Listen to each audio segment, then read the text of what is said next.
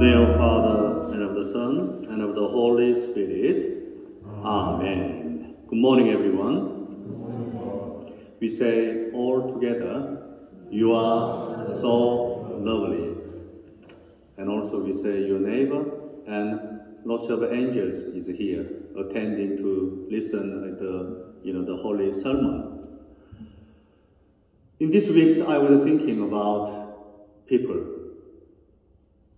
Why at the church there are many angels? Do you know everyone's got angel? When I was studying, I studied for demonology, means about demon.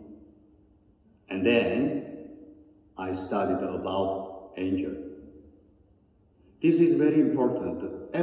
When God has created a human, created as well as one angel who protects you, everybody. Those who believe in the name of Jesus Christ, the angel is always with you. But those who separate, unfortunately, from God, some point stayed there with the people, with somebody. But angel has no more job and come back to where? The font, where the word of God is going, learning and proclaiming. That's right, I'm saying. We have lots of angels here. They are waiting. They're, the people who repent. Repent because that is a real image of God.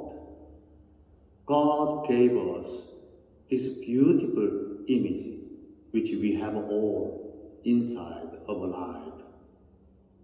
So that image today we can say the Spirit of God. You have God, you have one too, and also your soul and your body. It is very important and also privilege to speak about today's scriptures, about especially the Holy Gospel, John chapter 8, verse 1 to 11. We could understand Jesus had no house. Do you think Jesus had a big palace or big hotel or beautiful house? Unfortunately, no. In chapter 8, and then if you read chapter 9, the scripture gospel said, Jesus doesn't know where to put his head. Birds and foxes and animals, they have a need, or where they put their bodies or sleep. But the Son of God, the Son of Man, neither where put his head. This is now comes from the gospel. If you read, observe very well. I repeat again. Jesus went to the Mount of Olives. What does it mean? He has been in Mount of Olives. What he has done?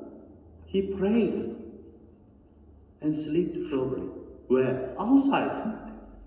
Okay, so means he had no house, like your beautiful house where you can sleep and rest. At daybreak, he appeared in the temple again. In fact, his job, holy job, his mission was proclaim the good news, holy gospel.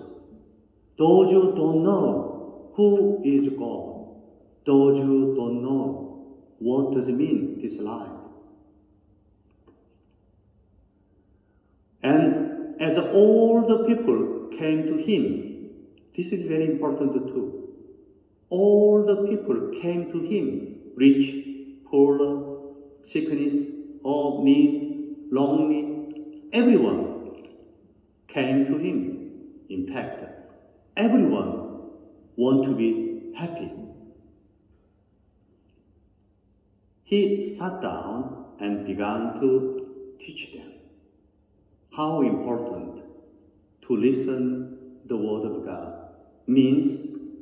Give us the way. If we refuse to listen the word of God, we don't know the way, but we know many ways. In fact, many people go other way. Somebody wanted to make just money, wanted to talk just about other people, better things, interesting himself, selfishness, many other things, not about the way. We know very well Jesus. And then give them this, the real scenery. It's very interesting. The scribes and the Pharisees brought a woman along who had been caught committing adultery. It is very important personality now. The scribes and Pharisees.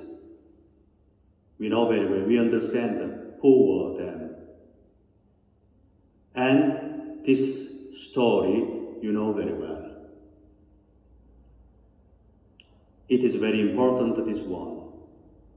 They accused, proved, tested to Jesus. Probably this woman was a victim.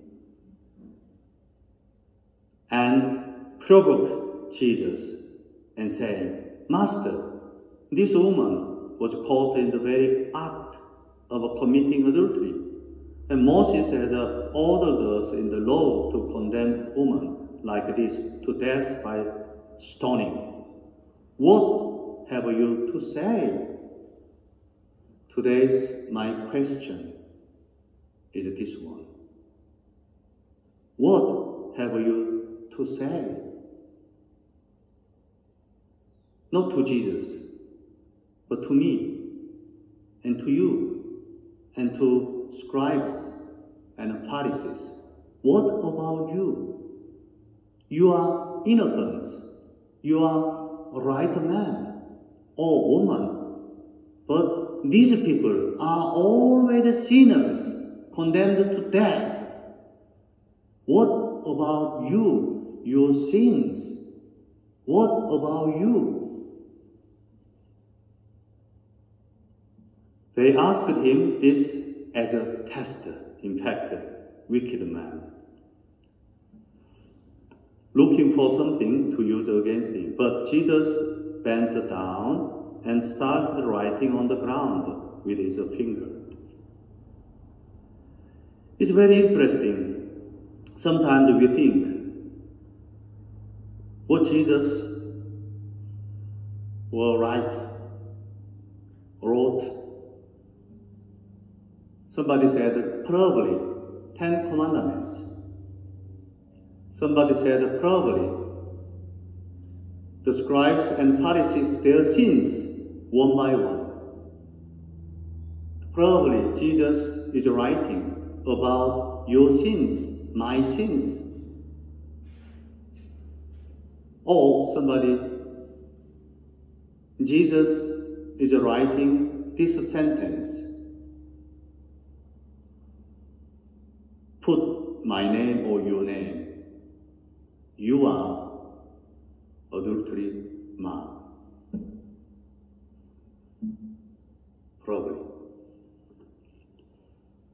But the scribes and Pharisees, they couldn't understand anything. What Jesus has done now, bent down and writing something. So they were furious, angry. What must say? We have a question asked you. You replied, please. So insisted. It seems like something, the evil is a win. As they persisted with their question, so angry, he looked up and said, "Now the word of God comes. If there is one of you who has not sinned, let him be the first to throw a stone at her." Then he bent down and wrote on the ground again. He probably was writing something again because Jesus wanted to give her to them, give her to us. Conscience, reflection. You are really good man. You are really just, fair man. Or sometimes you are like this woman whom you judge in this way. What happened now? We know very well, no? When they heard this, they went away one by one, beginning with the eldest, means with their conscience reflection. Fortunately, we have a conscience, even though sometimes dirty, sometimes hide from the right things. Until Jesus was left alone with the woman, who remained standing there. He looked up and said, "Woman, where are they? Has no one condemned you?" In fact, it's very strange, isn't it? Why Jesus didn't ask her, "Why have you done this? Why did you do that?" Jesus never ever said. Prodigal son, do you remember? The father, when saw the prodigal son came back, the father told him in this way, "Why have you done? Why did you do that?" No question. No question.